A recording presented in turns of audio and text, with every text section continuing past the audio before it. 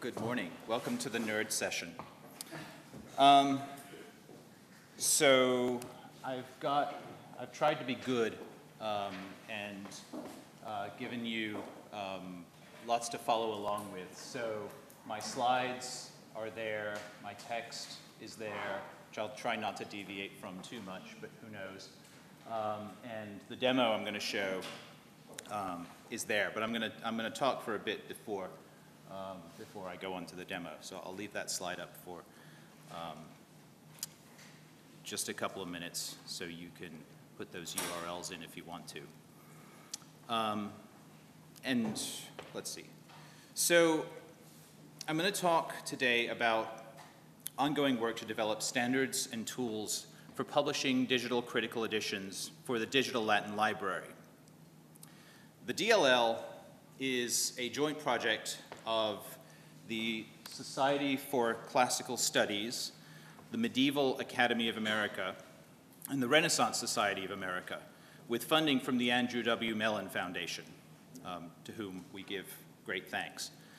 The project is hosted at the University of Oklahoma, and Sam Husky, who's the chair of the OU Classics Department, is the principal investigator. I'll zip back. Does everybody got those who wants them?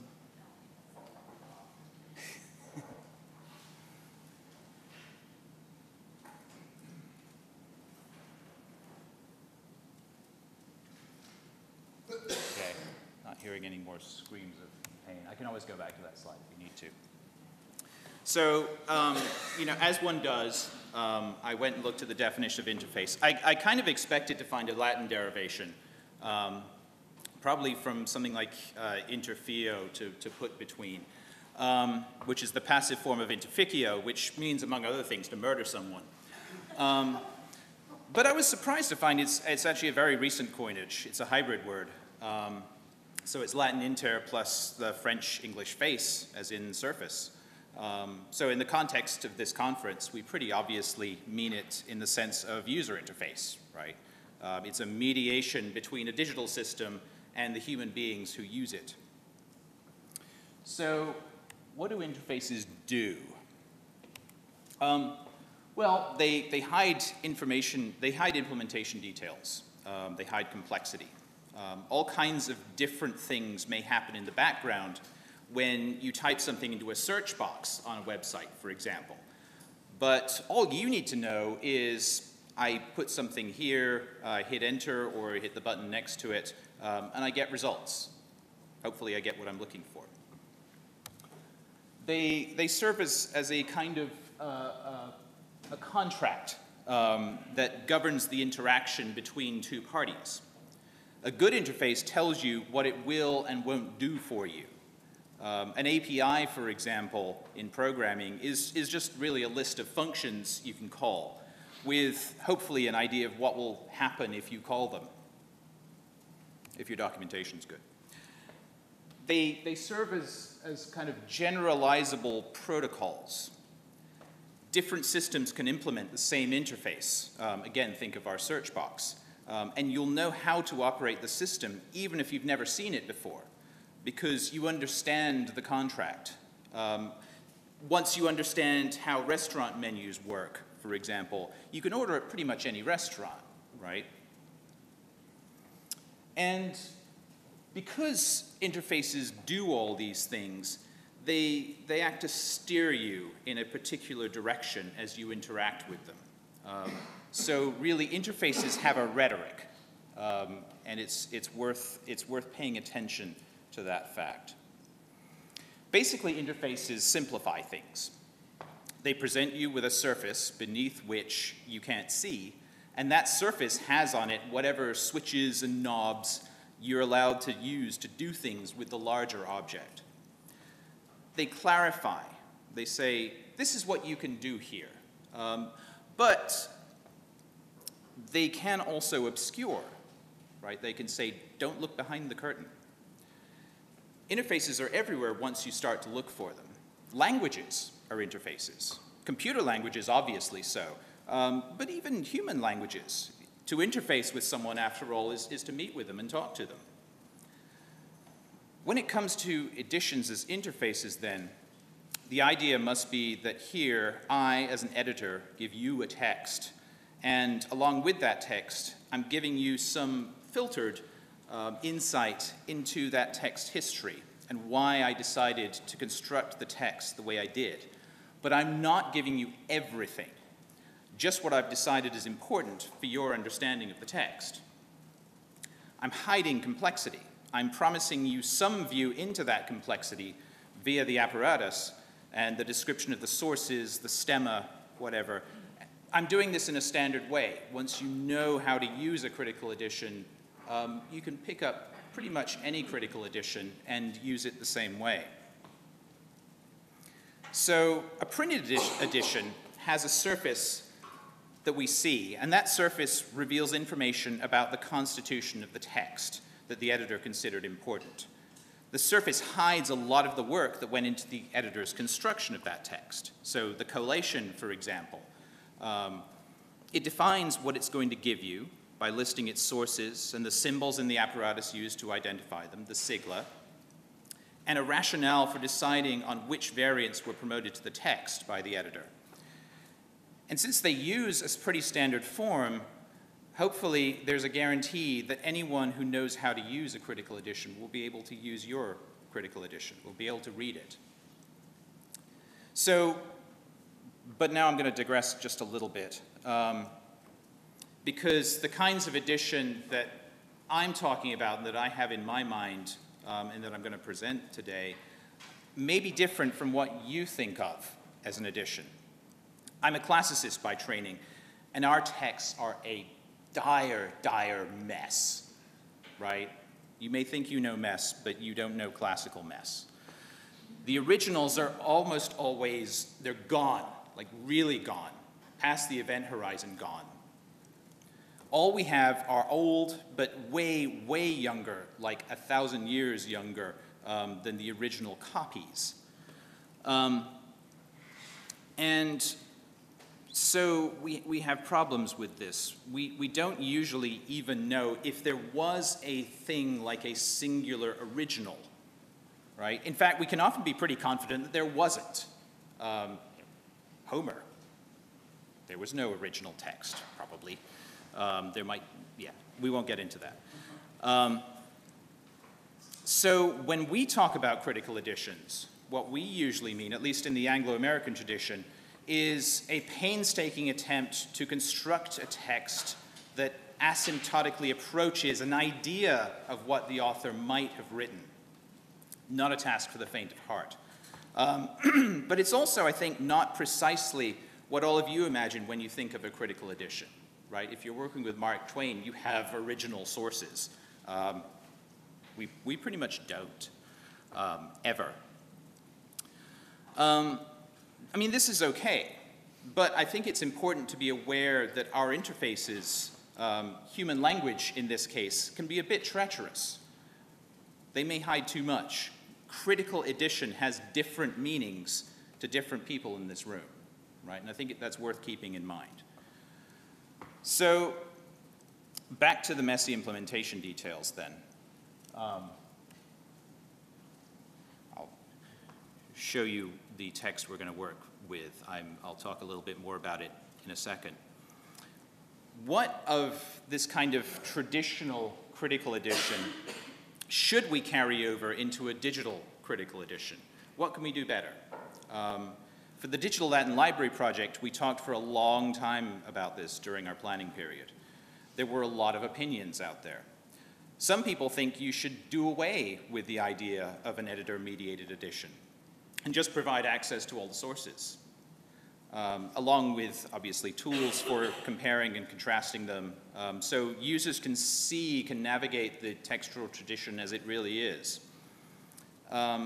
This is, again, at root, the argument that interfaces are treacherous, right? They can betray you.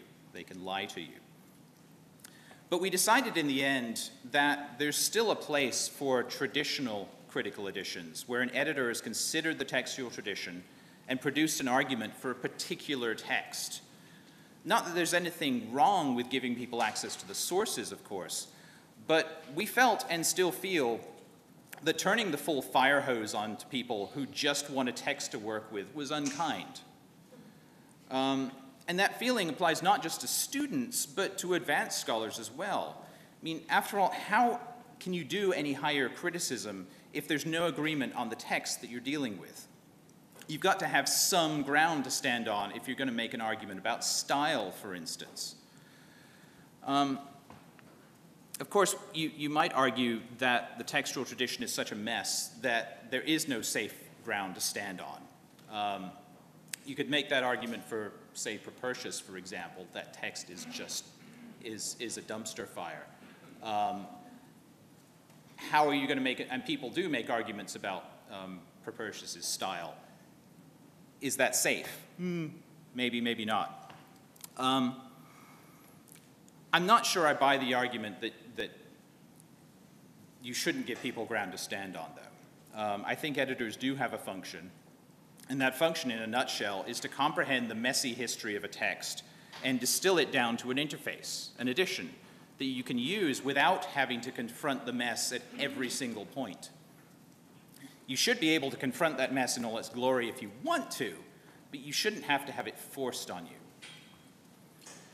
So, in the end, we decided that our take on the digital edition should look a lot like the print versions that people are used to. But A, be more accessible, and B, give readers more control over the text they're reading. The great thing about digital objects, after all, is they're mutable. You can change them. And innovation obviously is great, but it brings with it risks and burdens. We're already doing something really hard, so why make it harder on ourselves? What we decided to do was do a kind of soup to nuts prototype of a 1910 edition by Cesare Giarratano of Calpurnius Siculus. So this is a shot of the first page of his Bucolica. He wrote, well, it's a bit disputed when he wrote it. He might be Silver Age, so kind of the time of Nero, but he might also be later. And he wrote eclogues. He wrote bucolic poetry. You can see, by the way, the apparatus is bigger than the text, right? There's a lot of mess here. And it's kind of a messy edition as well. But we chose something that was pretty messy because if you work with hard stuff, you have to figure out how to deal with all the problems. And we've had a fair amount of success doing that. So along the way, our decisions about interfaces have affected not just what our users will be able to do with our texts, but also what we've done with them.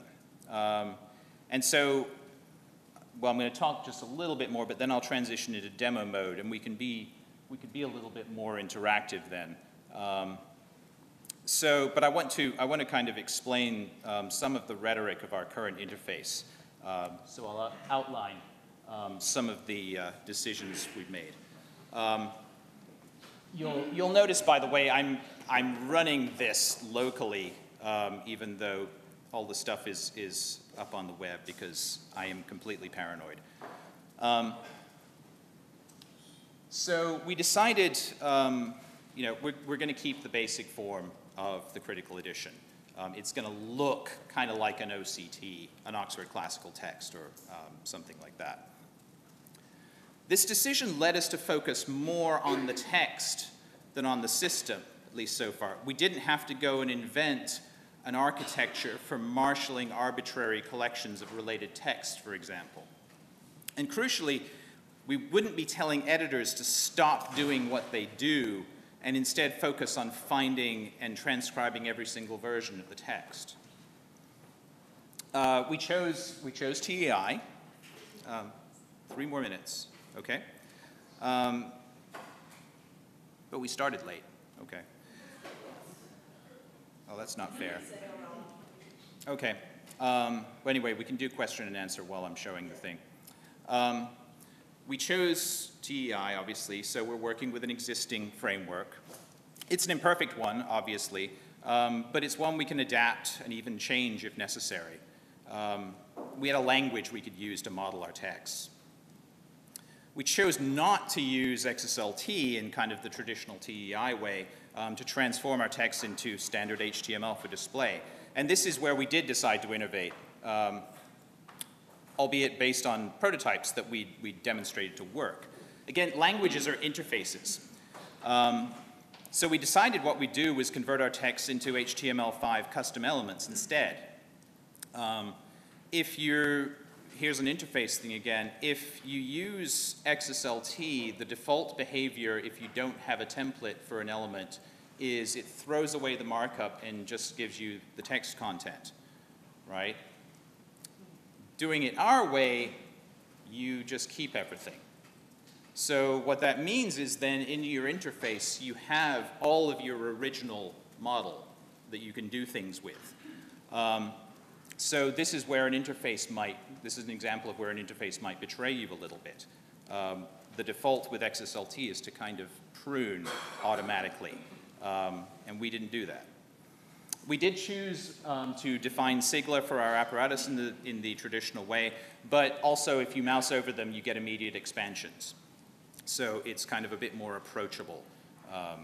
Also, we haven't thrown any information away, so if you give your definition of a siglum anywhere in your TEI, and you're using an ID to reference it, then it's all right there for you just to grab in the interface. And we chose to let our users manipulate the reading text using the app crit. So here's where you pray for me. So we've done a couple of other things to it, obviously.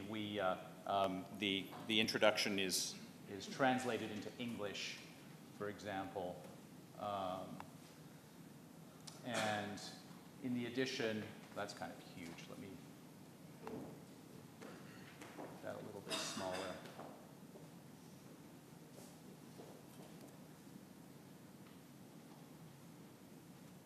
I didn't mean to reload. Okay. So over on the right, you see marks wherever there's a problem in the text. And so you get to explore the apparatus that way. And because we've done this kind of modeling stuff, for example, so in some editions, antra there and ista at the beginning of the next line are flipped. So really, if you change one, you should change the other. And what you can do is you can use the apparatus to drive what shows up in the text. So you can actually interactively explore the textual variation. You're not forced to construct that model in your head the way you are with a print critical edition. So changing antra to ista flips them here because in the TEI model they're linked. There's a require attribute that points from one to the other. Let's go look at another one. So things like transpositions can be difficult as well. Find the right line. So yeah, line. No, it's not line 19. This is maybe where I should mirror, but anyway. Let's just go and show you a nasty one. So, yeah, lines 6 through 8 of poem 5 get rearranged in different versions. So, if you want to see how they read in N and G, for example, you can just flip them around. Or Maley's edition had them in yet a different order. And again, you can just flip them around. And you can do transpositions out of place as well. You can do all kinds of weird stuff like that. And what we're doing, we can transition into question and answer mode now if you want. I'm just going to mirror that.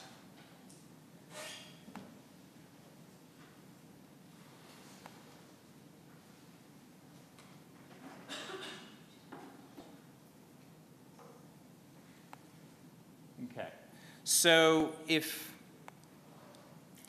you want to see what's happening behind the curtain as I do this,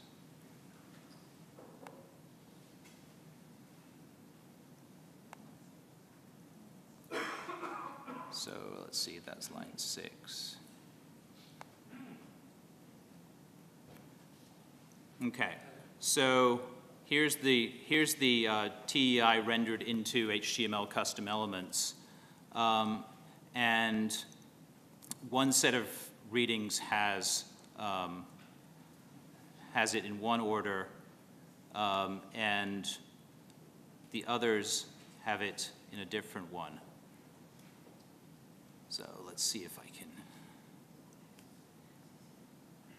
zoom that a little bit. And right, so there's our lem. And what's happened is when I change things around, all I'm doing is in my DOM, in my model, I'm changing the lem into a reading and the reading into a lem. And the browser's CSS and everything else just handles the rendering of the view for me, right? I can do things also like hide. This is one of the first things people asked. I don't want to see the orthographical variants. I don't want to see the morphological variants. Stuff like that. That doesn't show up very well in here, which doesn't have a lot of them.